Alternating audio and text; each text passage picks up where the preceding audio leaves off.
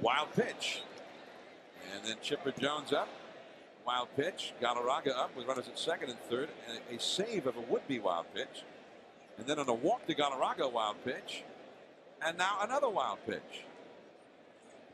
We'll go into the Wildness Hall of Fame, I think. And these are the problems that have become well documented over the last few days. Throwing it into the stands, and ironically enough, the ball hit Keith Olbermann's mother. Throw shooting for sure. That's one of those you don't even want to watch. The Yips are in a potentially career-ending injury.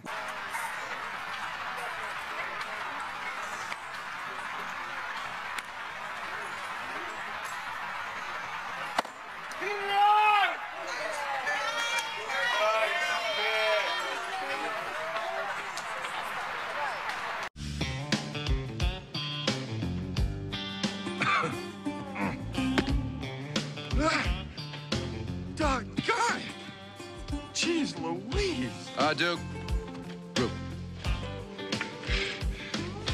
What's going through your head just before you throw the ball back to the pitcher?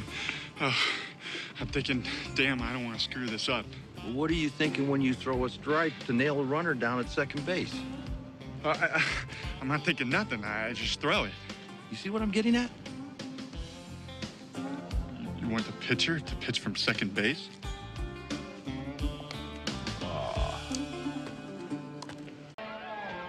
Louise teaches aerobics and loves short shorts, unicorns, and reruns of Three's Company.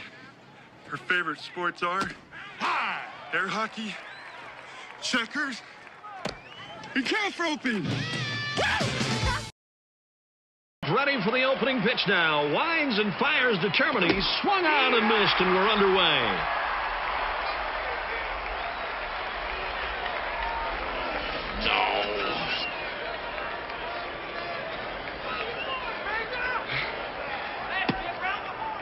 Baker threw the ball down to third. I guess he felt Wilcox didn't get enough infield practice.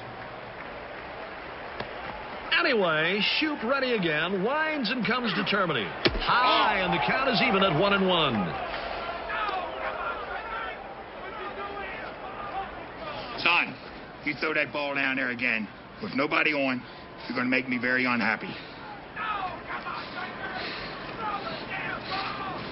The tulip lace bra has ruffled underwired cups, creating a curvier U for evening's bare necklines. Woo! Yeah! Woo! So Baker finally gets one back to the pitcher. Matching crotchless panties are also available.